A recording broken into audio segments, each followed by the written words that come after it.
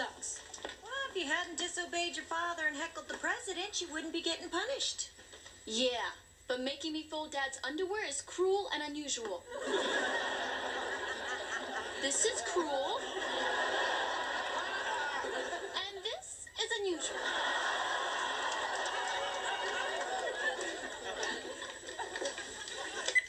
Hello? Angie, Hey, honey. listen, don't freak out. And don't tell the kids. But I'm in jail. You're in jail? Dad's in jail? Wow, you finally killed Grandma. You're next.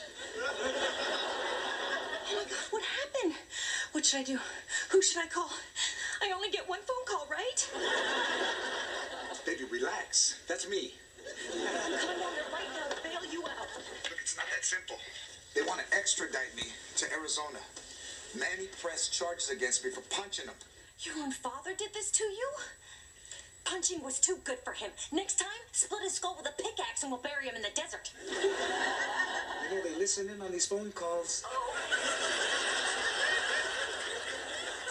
Look, I don't have a lot of time. You gotta get me a lawyer right away. And a good one.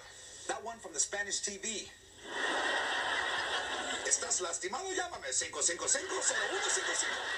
I gotta go, Angie. George, wait. I love you.